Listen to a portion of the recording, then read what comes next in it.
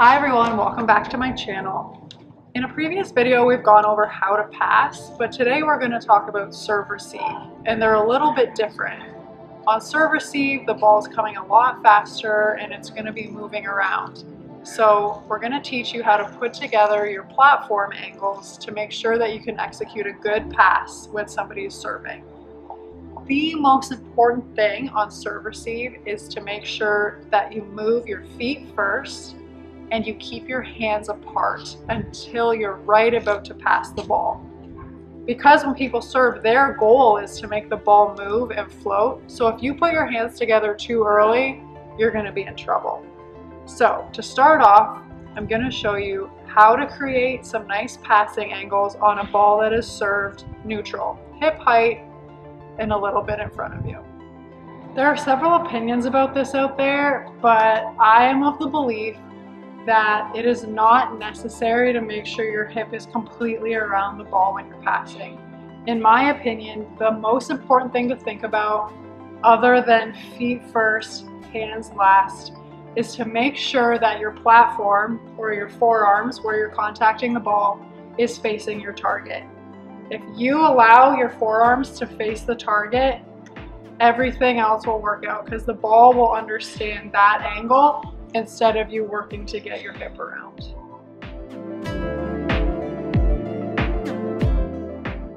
A really good starting position for serve receive is body weight forward, knees slightly bent, and hands apart. As we're passing neutral balls to our right, we want to make sure that we're taking a step with our right foot, keeping our hands apart until we're just about to pass the ball. We want to make sure that we're going forward to meet the ball instead of letting it come to us, and slightly hold the finish of the pass. The same concepts apply when the serve is coming to the left side, except this time the step is with the left foot. Notice that my feet are not crossing over at all. Whatever side the ball is served to is the foot that I am stepping with.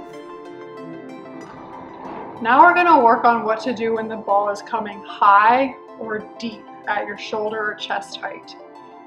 You always want to make sure that you're creating space between your body and the ball, because this is what's going to help you push the ball forward. So to do that, you want to think about taking a drop step. So whatever side the ball is served on, you're going to take a big step backwards. This will get your body away from the ball. You still want to be really late with your hands, but you're going to step, hands late, and make sure that the forearms are facing the target. On a deep serve, to be able to do that, you have to dip your shoulder to allow the forearms to face the target.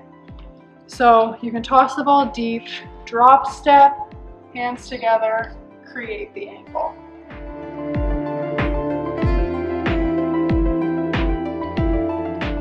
When passing a high ball, whichever side the ball is served to is the foot that we take the drop step with. So if the ball is served to the right, as it is here, I'm taking a big step with my right foot, creating the space between my body and the ball.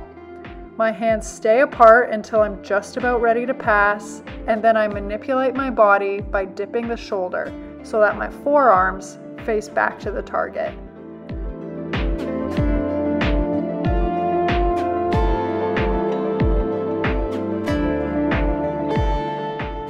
If the ball is served a little further than expected, start by taking the strong drop step and then shuffle out of it to cover more ground. By hold the finish, I mean to keep your hands together for just a split second post-pass. This gives the ball a very nice soft trajectory, which makes it easier for the setter to set.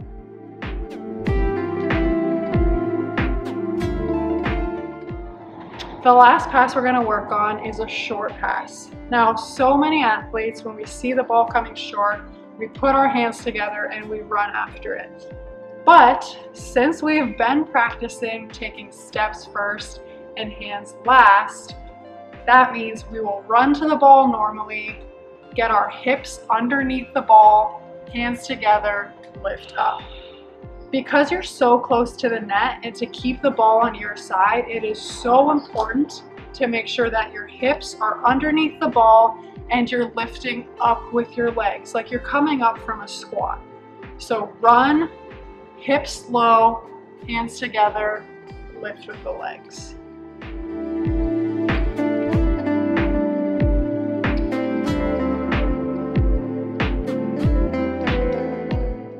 As you can see on these short balls, I'm making sure to get to the ball with my hands apart, like we talked about. My hips are under the ball and I'm lifting up with my legs. The other important thing is to make sure that you are stopped. Because your momentum is carrying you forward and you want the pass to go up and down, it's really important to make sure that you come to a complete stop so that you can lift the ball and keep it on your side.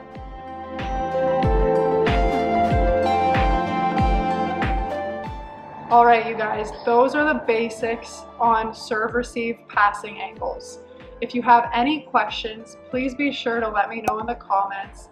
And until then, I would love it if you would like this video and subscribe to this channel, and stay tuned for more volleyball related content. Thanks.